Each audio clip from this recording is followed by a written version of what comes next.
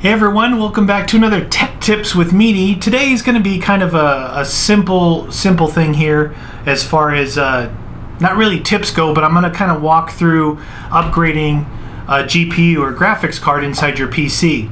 What I have here is the new GTX 780 SC, which is the superclocked model by EVGA, the 3 gigabytes, and you know, I've been kicking this around a little bit for a while as far as upgrading.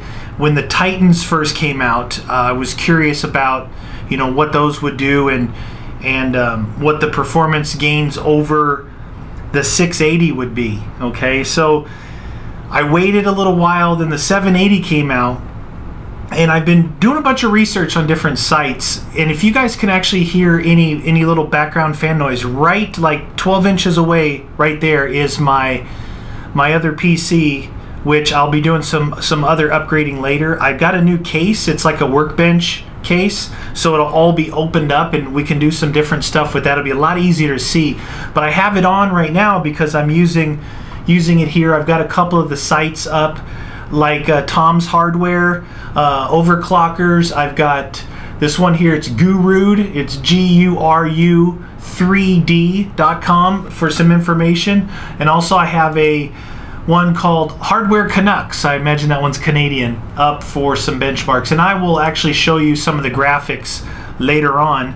Let's first go ahead and open this one up and see what we're working with here. All right, so this one here, EVGA actually makes 2 different versions of this. They make the one with the standard cooler on it, which looks pretty much like a Titan, right? If you look at it, it looks almost just like a Titan. So this comes with all kinds of cables, stuff that we don't need. We don't need these cables, posters, and stickers, disc. None of this we need because we're swapping out for a 680. I've got the most updated drivers in here currently. This is my playthrough computer. The computer behind me here is my main computer. I've talked about it before. This is the one I play Skyrim on. This is the one I play some of the other different playthroughs on. It's a newer build.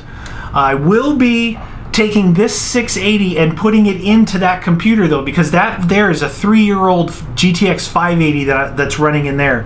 So I'm going to be upgrading that one with this 680. Okay, so I'm going to show you the difference here. What EVGA did was they finally went away from just using the stock fan and cooler assembly, and they went outside the box and went ahead and designed their own cooler, which is unique for them, I believe. A lot of the other companies like Gigabyte and MSI and those different ones like that, they actually design their own fans and cooling systems, but now EVGA has done it, and this is called their ACX cooler. And if you can see, it's a twin fan design. When I get this one out of here, you'll see basically what like the stock configuration is. It'll have one blower style fan here, which what a blower fan does is it pulls it in and it'll blow out the vents and out of your case. So if you have a very small case and you don't have a lot of good airflow, those are the kind of GPUs that you want to stick with. You want to exhaust your hot air out the back and not inside the case. Where this one is going to blow down and across, and it's going to come out all the fins on the side here, and it's going to go right into the case. But with this particular case, I have a Corsair radiator up on top that's got 2 fans pulling out. I've got a 200mm fan in the front pulling. I've got a fan down here below the Corsair power supply. I also have a 120mm fan here pulling it out. I've got a lot of fans. I've got a lot of airflow going on inside this case, so I'm not worried about dumping the hot air into my case. Let's go ahead and take all this stuff off. Plastic wrap. So it's a pretty nice looking card here, if you can see that. It's got the same, I actually have this pulled up here because there's a lot of numbers and stuff to try and kind of remember when you're talking about this, but if we look at it, the Titan and this 780, they utilize the same GPU, which is the GK110, except the Titan uses It says the Titan's using GK110-300 and the 780 is using a -400, but it's got some of the stuff in there disabled. Okay, so they're basically using the same chip, the same PCB, and I will show you guys in the benchmarks. Well, let's look at the benchmarks right now. Okay, so if you look here, we're looking at Far Cry 3 running at 2560 by 1440. That's 1440p using an ultra preset with 4x MSAA. And if you look right here at the top, you can see that the EVGA GTX 780 ACX is running 55.71 average. Okay, these are frames per second. In second place is the Gigabyte version, the overclocked version, running 54, and you look in third place is the Titan at 52, and then on down there's the stock version, the GTX 783 gig. That's the stock non-superclocked version, and right below that the GTX 680, which is the one that we're actually pulling out here today. But if you look between the Titan and sure, they're not far off, 52 to 55, but the key here is that they're that close. They're literally that close. You know, this is just one example of a game that's fairly intensive on a system, and we're looking at it in 1440p instead of 1080. So, you know, back to me here, this card here is, you can get this card for probably between $620 and $700, I would say. I got it for $640 is what I paid for this thing. I know it's a lot of money, but the Titan card is $1,000. And with graphics like you just saw there, benchmarks that are that close, to save yourself $300 and go with this card instead of the Titan, I think is the smarter way to go. Now, obviously we're talking about high-end stuff here. We're not talking about some of your basic needs when it comes to these kind of high-end graphics cards. You know, you're not going to go be spending $600, $700, $1,000 on things like this unless, I don't know, unless you're just kind of a tech nerd and you want the latest and greatest. You maybe are someone who wants to push your systems to see how far you can actually get them to go. Or you're someone who plays on really high resolutions with ultra high settings and you want to see exactly what your graphics card will do for you. These stupid things here are a royal pain in my bootay. Alright, there's one. You get one out of the way, then you can get to the other one fairly easy. Alright, so those are, what I did there, you probably can't see, is I took off the power supplies, which was an 8-pin and a 6-pin power supply there. And then we've got to go ahead and take loose. This is actually using three of the thumb screws to hold it in here. I don't know if you can, I don't know how well you can actually see in here. If you can see, here's the 680 power supply. Right here is an AVerMedia card. This is actually an in-chassis video recording card that you would loop out of your GPU into this, and away out of this into your monitor. It's a way to record PC gameplay.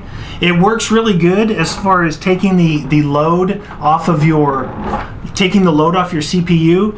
The only problem that I had with it desyncs the audio for some reason.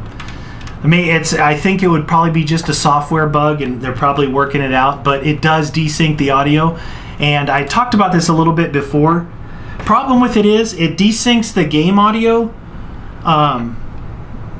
by half a second, and I think that's just because, like, when you hit the record button, it starts recording video a half second before audio. So that's not that big of a deal. The big deal is the microphone input. It desyncs that, and it's non-linear. It means it's not a half second off all the way through. It gets longer and longer and longer delayed, which is a major problem. It's a major problem. That's why I couldn't use it anymore, unfortunately, because like I said, it takes a ton of load off of your CPU, and therefore you can get increased frame rates and things like that. Alright, so we're just yanking out this bad boy right here. 680 for the win. So you can see this is the traditional style, a blower style fan here, which sucks the air in and exhausts it right out the back. GTX 680. This was the last year's good, really good model from EVGA, and it's a pretty nice card. This one is done really, really well for me. I haven't even really had it that long. That's the thing. Haven't had it that long.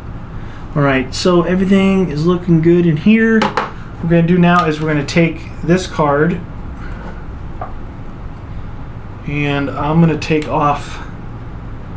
I use one HDMI and I use the DVI dual link is what I use for these two different monitors that I'm actually utilizing here.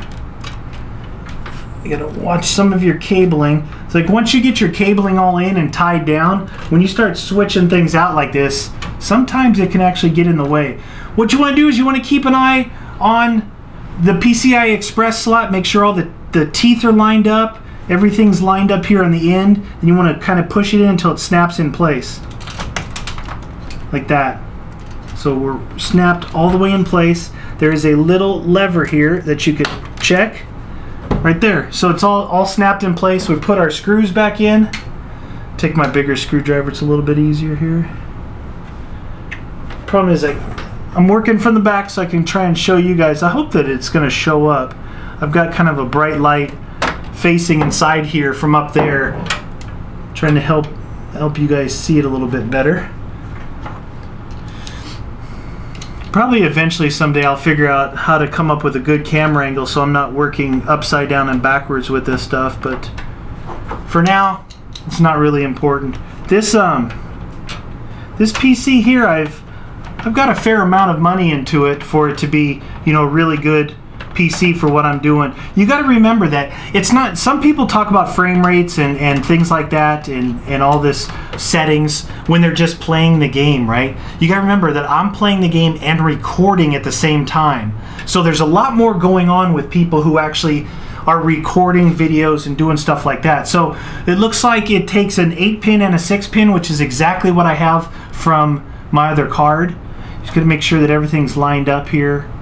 As far as the they've got unique shapes on some of them, so it shows you exactly how to plug it in. I think this one's probably upside down because they were stacked before, and that would be, yeah, it's upside down, and I've got them zip tied together already from my old card, so it's a little bit of a struggle here.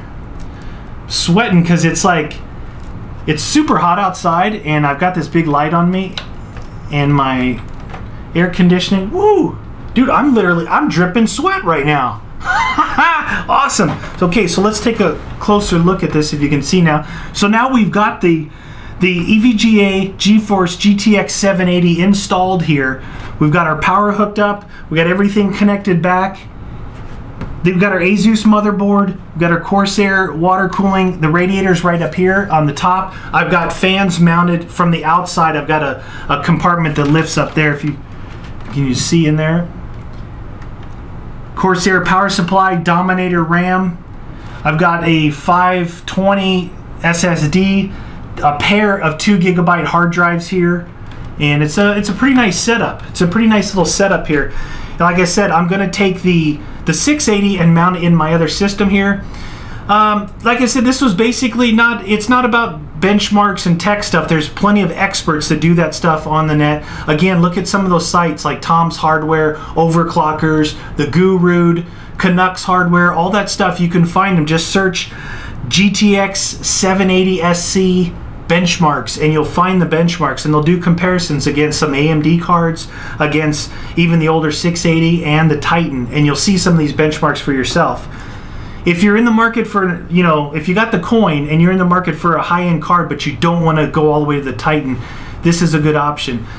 The superclocked version is a kind of a safe choice if you don't want to do any overclocking yourself. These have very good software programs for you to come in here and do overclocking on these and push the limits of your card. This one here is overclocked well over the stock, and in the condition that's in now, it's competing with the Titan, which is good for me. I like something that's been basically factory overclocked, that's going to be super stable and reliable at your higher frames per second. So hope you guys enjoyed the video. We'll see you guys next time.